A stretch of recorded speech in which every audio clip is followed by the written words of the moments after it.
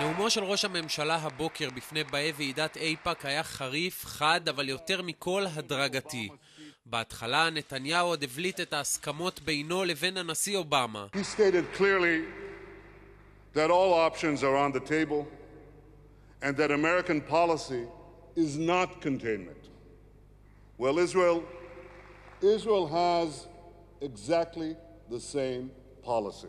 מצויד במסמך התשובה של הממשל האמריקני לבקשתו של הקונגרס היהודי העולמי משנת 1944, נתניהו ממשיך במסורת של ההקבלות להיסטוריה הלא רחוקה. My friends,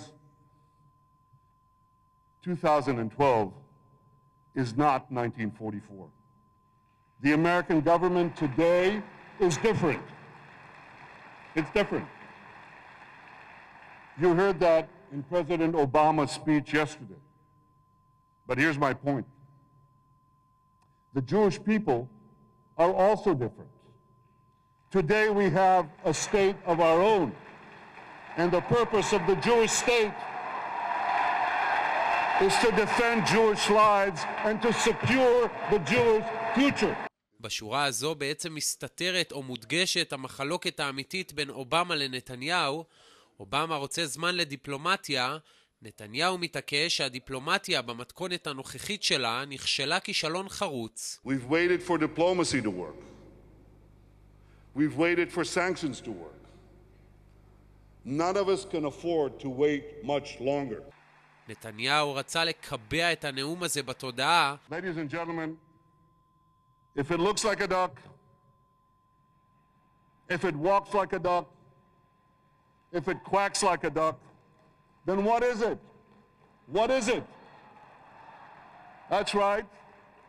It's a duck, but this duck is a nuclear duck. And it's time the world started calling a duck a duck. בינתיים שרת החוץ של האיחוד האירופי הודיעה היום שהברווז הזה יקבל הזדמנות שנייה.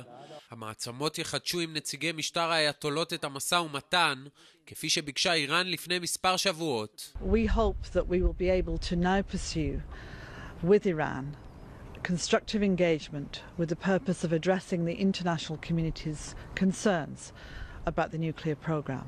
נתניהו ידע שהדיאלוג הזה צפוי להתחדש והותקן על כך על ידי אובמה. זו הסיבה שהגדיר את הציפיות של ישראל, ביניהן הפסקת העשרת האורניום ופירוק מתקן העשרה בעיר קום.